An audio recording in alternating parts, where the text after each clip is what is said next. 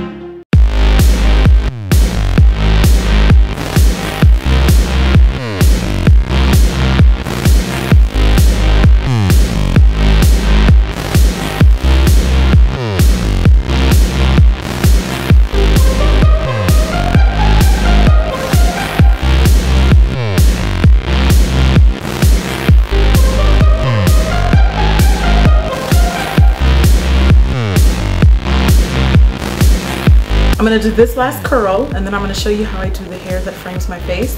I take my flat iron, which is also from NUME. I just like doing that. I know it's really annoying. I comb that section out, give it a spray. I run the flat iron through, meanwhile rotating it upside down, almost like I'm drawing out a C. And then I will roll that up the same way I would a curl, and then I pin it. All right, congratulations, you finished your whole head of pin curls. Take your hairspray and give your whole entire head a spray. The idea behind pin curls is, okay, you apply heat to the hair is hot, it curls. Once it starts to cool, that is what locks that curl into place. So ideally, the longer you leave it in the cooling phase, aka the pin curl, the better your curl will turn out. But ain't nobody got time for that. So we're just gonna go ahead and take them out now, and they'll still turn out just as beautiful. All right, so what you should have now is a big old curly mess. This is how you get it to look big and voluminous. Pull apart, stretch, and comb out those curls with your fingers, or even better, use a wide tooth comb, but for now I'm going to just use my fingers. You want to pull the curls apart as much as you can. The more pulling apart you do, the bigger it will get. The idea behind doing it this big is in 2 hours, I promise you it won't look like this. It will fall so naturally pretty that you won't be able to stand yourself. You won't be able to stand walking by a mirror without wanting to kiss yourself. It will be so pretty. Another thing that also helps is when you flip your head upside down and kind of like tousle it and give it a quick shake. But that pretty much concludes the tutorial. I'm going to show some pictures on my blog of how it looks like progressively throughout, well, not progressively, but I'll show you how the toned down version of it looks. So for those of you guys that watched all the way to the end, thank you so much for watching. Thank you to RPGShow for sponsoring this amazing wig. Really, really great quality, guys. I couldn't be more impressed. The first time you saw me review their wigs, I was saying it was a little on the thin side. They say that all of them are at 100% density, so it's considered normal, but this one feels fuller. So yeah, and I know that they sent it to me in stock, so yeah, hats off to them. Love their wigs, love their units, guys. Let me know what you think of the tutorial, and I will see you at the next video.